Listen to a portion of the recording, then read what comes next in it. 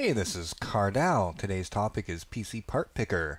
We are going to go over the absolute basics of PcPartpicker's website, how you can use it to help you find components, and how you can use it to modify the builds that are in our sticky post. The sticky post is called Some Foundational Builds to Start From. If we look at the subreddit, it's at the very top. And inside here is a 5-year-old thread that I update every 5 to 6 months, or depends on how frequently the technology advances. But it has a bunch of different price points, some things of note, so like motherboards, why I selected the motherboards, blah blah blah. Make sure you read through this.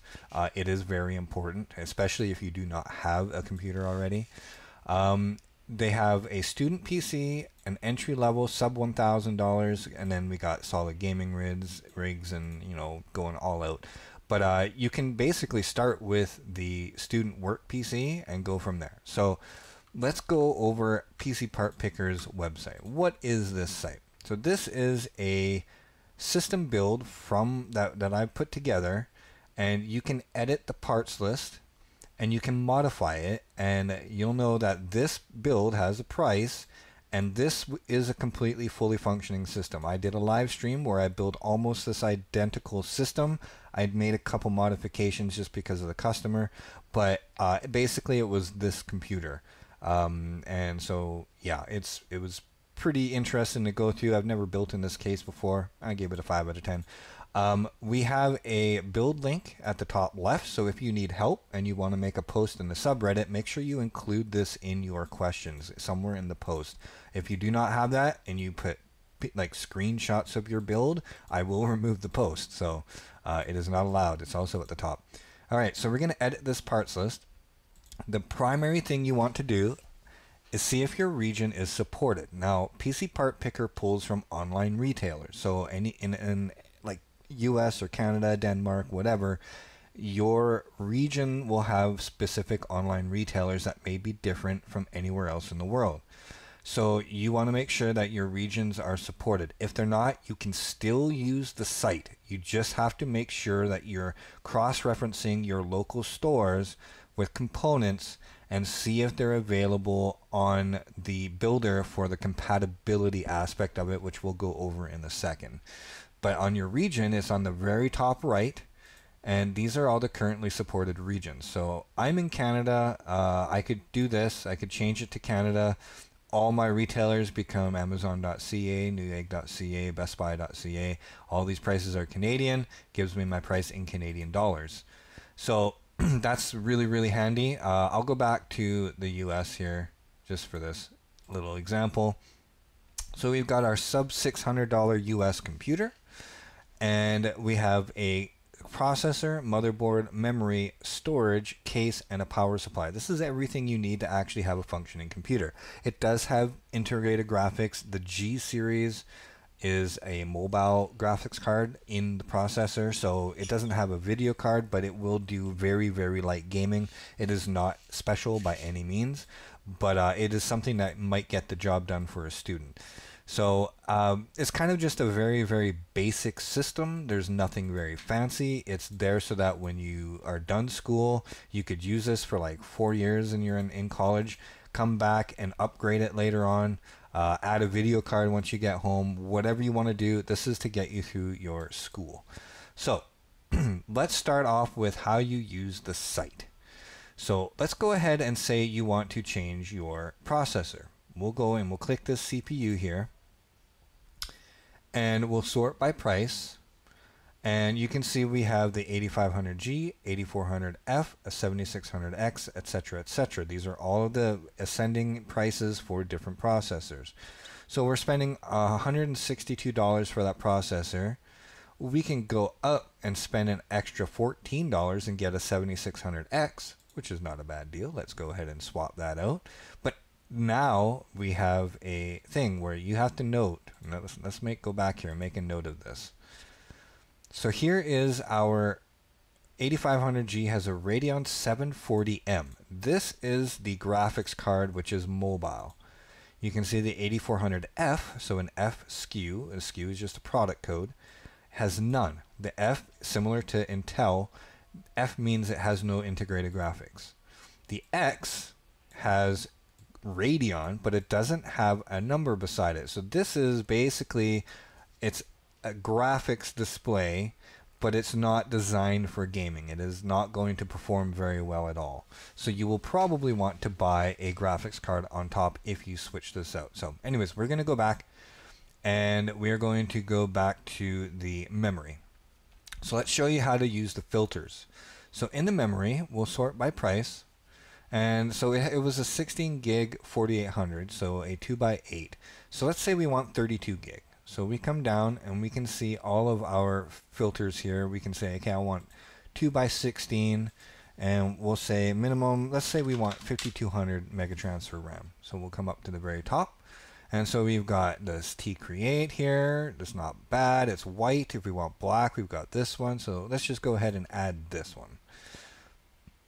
So now what you can see is we went from 2x8 at $40 roughly to a $71 kit, faster and double the memory capacity for little less than double the price. And so now we're at $638. So that's kind of where when you're using the system, that it's going to give you components, you choose a price, and you can kind of flip between this. So now let's say I go back to my CPU and I come back here and I say, well, maybe I don't need that. Let's go back to the 8500G. And you know, we're saved ourselves $10, but now we have a graphics cardish type thing that we could use. It's that back and forth. That's what the system builder is there for. As you change things, you can try to modify it, upgrade, downgrade, try and get the most value for your money out of this whole system here. So that's kind of how that works. The other important thing I want to touch on is the system specification. You can see these compatibility things here. This is just telling us that it needs a BIOS update, which is fine because that motherboard supports BIOS updates without a processor. It'll be fine. But there are things like on the cases. So we're going to go into this Montec case. So on the product pages, the left-hand side, instead of filters, it's going to show you the actual specs of the case.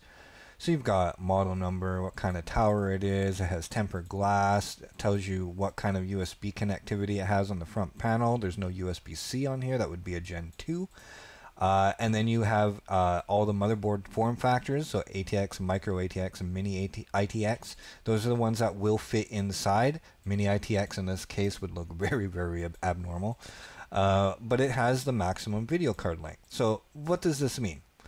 The maximum video card length means, if I come up to this picture here, this is the back of the case. Your video card will be somewhere around here, maybe here, something like that. From the back of the case to the front, before the fan grill here, so the fans are actually in front right now, and those fans are in front of a mounting thing, so that means that there is a metal or a steel plate or whatever in here. So from there to the back is 305 millimeters. That's the maximum length. Some cases say don't have the fans on the outside, it's just a flat case, so the fans are actually inside a bit. That means that from the inside where the fans are to the back, it would be 305 millimeters, right? So it depends on what kind of case you get. When you start doing things like AIO water cooling, if you go that route, make sure that you are subtracting the thickness of the radiator from whatever the case says. So if it's 305 millimeters, let's say the radiator is 65 millimeters thick. You have to subtract 65 millimeters from 305, and then that's what you're looking for. So like 340. So that's what you have to look for. Is now you know, like, let's say 240 millimeters is what you can get.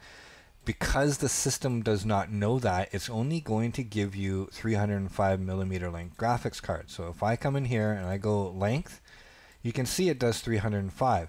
But I know, if just hypothetically, that I'm putting an AIO in here and that's 240 millimeters, this is where you have to manually filter things. So let's go down here to the filters, to the length. And here is our length. So at the max, now we have to do 240 millimeters. And we come up to the top. So here is our 240 millimeter cards. We've got a 9060 for $380, $300 for this 8 gig version, which is not a good deal at all. But yeah, so this is kind of how you can use that filter. So like it's now giving us only graphics cards that go up to a max of 240 millimeters, and you can kind of filter it. So like you can choose different series, different models. Like let's say you want a 5060, for example. It'll filter out only 5060s that will fit in your case now. So this is a 235 millimeter long. This is $300. There you go. That's how you kind of use the filters, and that will help you select components. But you have to know this stuff. You have to watch out for this. You might make mistakes if you don't pay attention to some of these things. You might get a component that doesn't fit because you didn't take into account that, oh, I'm not going to put the AIO in the top. I want to put it in the front now, but I've already ordered the parts. You will have to either change the AIO orientation or get a new case or get a new graphic card. You'll have to RMA or exchange one of the three things or change the configuration, etc. So all things that you have to take into account. It comes with a lot of practice in figuring out how to build a machine. Make sure that you post your links and if you have questions, and we will try to help you if you have any questions. And yeah, thanks for watching, everyone. I hope it helps everyone, and we'll see you in the next one.